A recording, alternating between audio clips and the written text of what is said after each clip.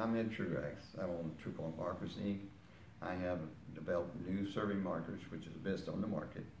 They provide the owners with identification of the corners for years and generations to come. Our potential market includes the homeowners, federal government, state, and local governments. The actual boundary lines of most people's property are not known by them, and when the surveyors come in and establish the corners, you can hardly find their markers in a little while, and they have to have it done over. It costs money, friendship, and in certain cases death over the argument over the property lines. Their markers have a 3.5 dome-shaped head, and it has holes in it for the surveyor's plastic cap with the restoration number. This here is for the 4-foot fiberglass rod.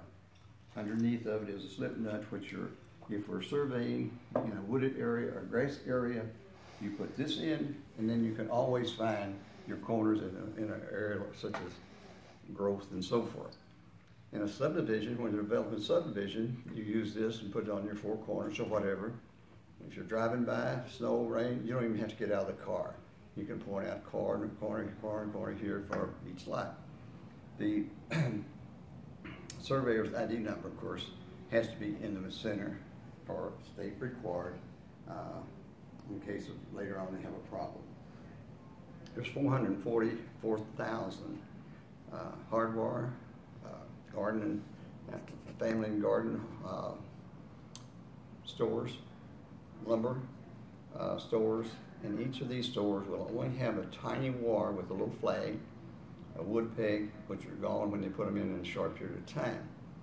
A permanent marker is not available for any of the general public at this time in any of these stores. We will be the only company that's selling this product in these stores. There's currently 134 million houses in the United States. They will be, quite a portion of them will be resurveyed in a short period of time. And then also there's new homes being built every day. I spent 10 years developing this product. I have 9 patents and a trademark, and we are certainly covered pretty well for this problem. We've had we sold 28 states at this time. We had the University of Louisville's business school to run did a study for us. They come up with a thought: if we put 10,000 in a store per year, 24 in each store, selling for $25 per unit, we would gross $6 million. The average typical leasing deal is 7.5%. At 7.5% of this amount, our net would be $450,000. We're looking for a partner to have the resources, excuse me, and connection to major manufacturing and distribution companies that will license their product.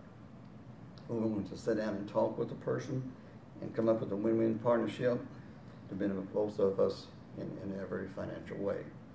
The demand for these markers are going to be continual, and it's something that will always be needed. And during this process over the years, as many people lost their lives from argument over property lines. If I save one life, it's worth all the money and time and effort I put into the project.